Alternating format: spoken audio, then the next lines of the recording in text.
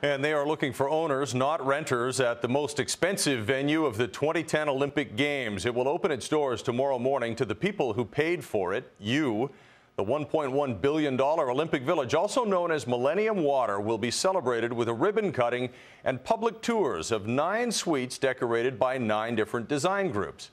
But that's tomorrow. Tonight, with hundreds of units still to be sold, we can give you an early tour. Unlocking the door to the choicest piece of condo real estate in Canada. 2,997 square feet. The homes at the Olympic Village. You could be buying a suite one of our gold medalists slept in. This one is on the high end. A 3-bedroom, plus family, plus den, 2,900 square feet with breathtaking views of Falls Creek and downtown. Yeah. You'll see Plaza Nations eventually built out. On the market Saturday for $4.75 million. It's on the waterfront downtown, and your unit comes with an Olympic address. A third of the suites were pre-sales. Then the economic meltdown hit. What followed was a roller coaster ride through a shaky, uncertain economy, and 474 market units are left. $700 million in real estate on the block, half of them going on the market this weekend. Vancouver's Condo King is marketing location, location, location. You can walk over to the Expo line and you can get anywhere, and you can walk to Granville Island, you can get on a bus, or you can use your car or your bike.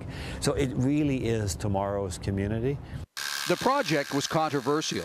Billed as the best, most lavish Olympic Village in history, at one point there were concerns about its completion. The economic crash forced the American financier to bail, and Vancouver had to step in as the banker. The decisions taken by the previous city government have put the city at enormous financial risk. But given Vancouver's red-hot real estate record, those in the know didn't think the city was taking much of a gamble. It was completed in time for the Olympics. The city held back 250 units as top-of-the-line, non-market social and rental housing. Welcome to your new digs, John. The mayor himself became a booster. And as the economy continues its rebound, the prized Olympic Village is for sale. And I feel good about it. You think the money will be made by everybody here? I think that everybody will make money. You know, look around. It's a pretty amazing project. The Village has a penthouse selling for over $10 million and a few smaller units for $429,000, but don't expect a view. It's a marketer's dream. It's already built. It's the greenest community in Canada on the last waterfront property in town. And bragging rights come with each room because they're not telling you which athlete stayed where during the games. And everybody wants to know, where did Sidney Crosby sleep? You know, we know somewhere over there. We know in that building. I just don't know. I don't know which suite. Probably a better marketing toy to let everybody believe that Sidney Crosby slept in every one of them. He may have.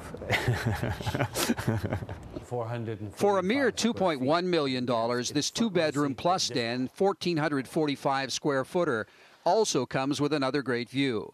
Rennie says it may take 2 years to sell out. But with all the worldwide Olympic exposure, it's unlikely to take that long.